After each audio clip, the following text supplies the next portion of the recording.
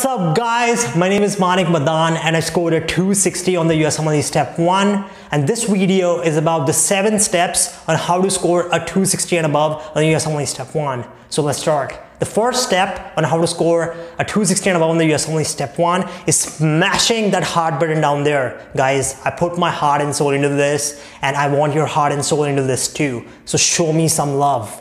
But don't press it too hard because you don't want to break that heart. Did they get the joke?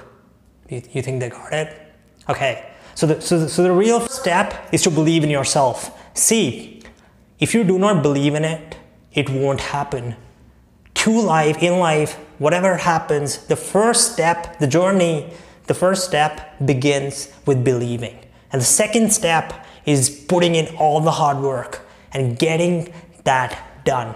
And I've heard so many people tell about that they're not intelligent, that they're not smart enough, that they are basically dumb. And you know, if you put limitations on yourself, if you tell yourself that thing every single day, your subconscious picks up on that, and that's gonna hurt you for life.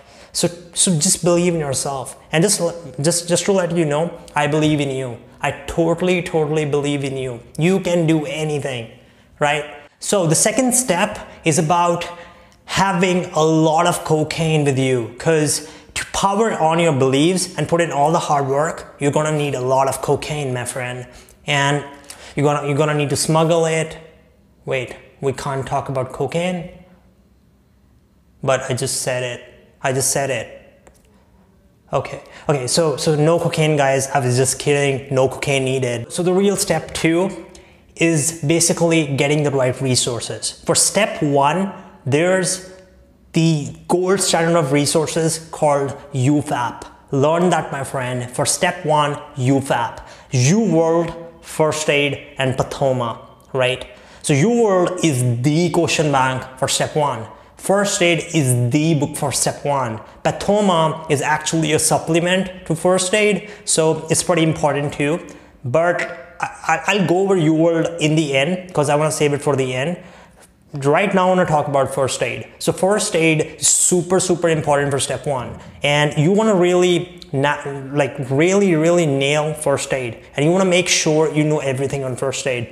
For that, you're going to need something called Boards and Beyond. Boards and Beyond is by this doctor called Dr. Ryan. He's a cardiologist in the US, and he explains everything in First Aid so well. And B&B videos, they follow the pattern of First Aid and they go according to First Aid, and that is so amazing. And what else you can do to make sure that you can complement First Aid is use this thing called Sketchy. So Sketchy is basically visual mnemonics for First Aid. So you have Sketchy Micro, you have Sketchy Farm, you have Sketchy Path, and they're all pretty good. Step 3, question banks. And for question banks, you'd be like, Manik, Uworld, and I'd be like, Uworld, and you'll be like, Uworld, and I'd be like, Uworld, but you want to keep Uworld for the end.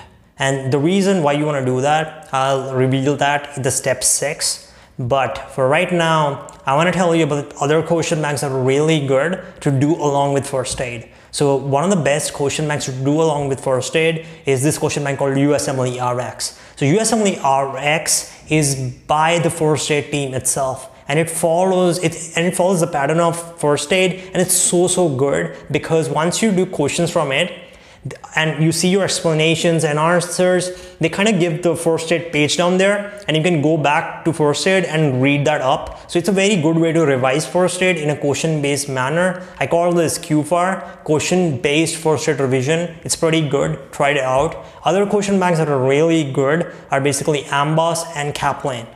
The reason you want to do question banks though is because question banks, they kind of teach you how to do a differential diagnosis, and if that differential diagnosis comes as 2 options, you just learn on how to come to the answer better with question banks. Because just think about sarcoidosis and TB. Both of them present similarly with cough and stuff, and again both of them have bilateral hilar lymphadenopathy.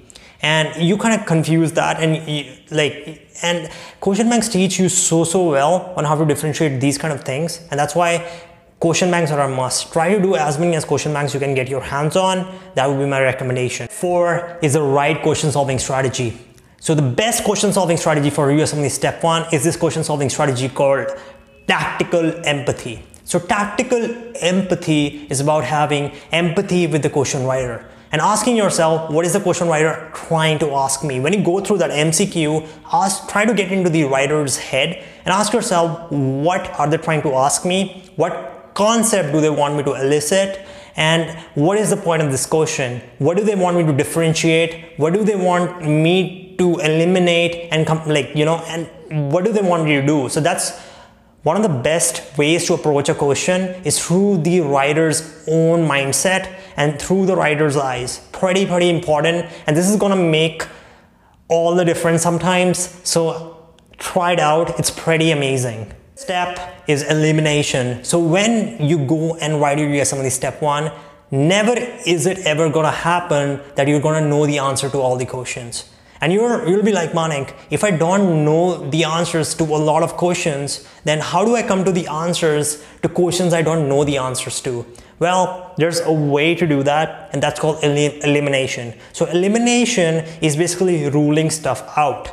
What that means is if A, B, C, D are the answer choices and B is the answer, you rule A and C and D out. How do you rule stuff out is basically either by age, sex, history, physical examination findings, laboratory examination findings. Pretty good ways to rule stuff out. I'll give you an example. So let's think about this thing called osteoporosis. So osteoporosis is a disease of old-aged people, correct? If you see in the question stem, it's written that a 12-year-old kid presents with bone pain and a fracture, and somewhere in the answer choices, osteoporosis is given. You'd be like, can osteoporosis be the answer? And the answer is no. So what happens with USMLE is USMLE tests you on the most common clinical presentations of the diseases, right? So osteoporosis presents in old-age people. And it is highly unlikely that that kid, that 12-year-old kid has osteoporosis, so you can rule out osteoporosis, right? So let's talk about SLE, right? So if in the question stem, they give you that there's a male who has a kind of polyarthritis throughout his body, and somewhere in the answer choices, is SLE, right? Probably that is not the answer because SLE presents mostly in females. That's how USMLE operates. And question banks teach this very well. So go through a lot of question banks to develop this ability to see what happens in what. Pretty important. Uworld. Uworld is the best question bank for USMLE Step 1. And I totally agree with that. But how you approach Uworld is going to make a very big difference on what score you get on Step 1. Doing Uworld in tutor mode or doing it system-wise or trying to do it subject-wise is not recommended because it does not help. First of all, you want to simulate USMLE every single day. And to simulate USMLE every single day, you need to put it on timed mode. You want to put that pressure of time, the ticking clock on yourself. Super important. And because that's gonna be the same way on your Step 1. You're gonna have a limited time and you need to perform. The same thing you need to do with Uworld. Second, do Uworld in random. Do not do it system-wise. The reason I say that is because let's assume you're doing a cardiology block, right?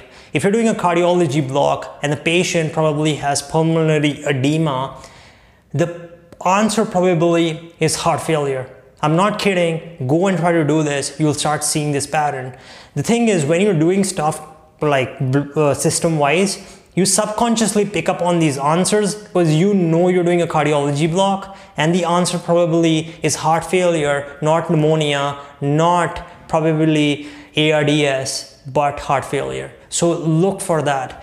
And just know that USMLE itself is random and you want to simulate that random. So USMLE does not give you stuff system-wise. It's not like behavioral sciences, then we go to cardiology, we go to neuro. No, it's all totally random. Stuff comes up in random. So train yourself to solve random questions, okay? I told you before to keep Uworld in the end. The reason you want to keep it in the end is because the purpose of Uworld is basically to simulate USMLE, and you want to make sure you're totally ready. You have learned stuff from other question banks, you have learned question solving strategies from other question banks, and you've learned the common patterns like stuff presents in, like sarcoidosis, tuberculosis, and you can recognize clues. Clues like if cardiopulmonary examination is normal, probably the answer is not heart failure. Probably the answer is not pneumonia because cardiopulmonary examination is normal. So you want to test these things, that you're applying the right concepts, your clue recognition is tuned in, your pattern recognition is tuned in. And just use Uworld as an assessment tool, like a self-assessment tool. And I think that really, really helps. And people who score above 260, really, I think most of the people I've met who have scored above 260 used it as an assessment tool, not as just primary question bank.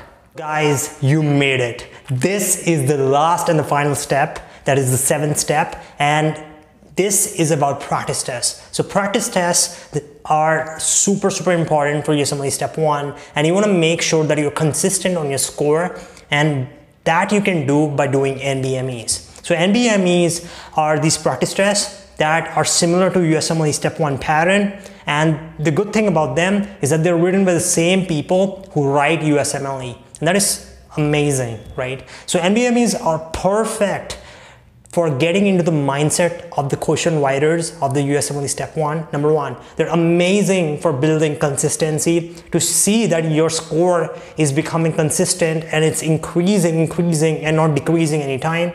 And they're amazing for building confidence, so that once you reach your dream score, and because NBMEs are so accurate, very probable that what you get on your NBME will be the same as your result on USMLE Step 1. So make sure you nail those NBMEs down, and make sure, like, even if you, so when you want to start NBMEs, it's basically 3 months before the test. That's how I did it, and try to do as many as you can, because one of the main purposes of NBME is to get into the writer's head and try to understand how questions are written and how questions can come for the USMLE Step 1, and how these examiners think and what kind of questions can they give you. Super important. 3 months before the exam, start doing it then, because if you do a lot of NBMEs, it becomes like a question bank itself, and I think that massively helps. So guys, have an amazing day. You can DM me your queries if you have some, and my account will be provided down there, and feel free to just DM me, and have an amazing day, man.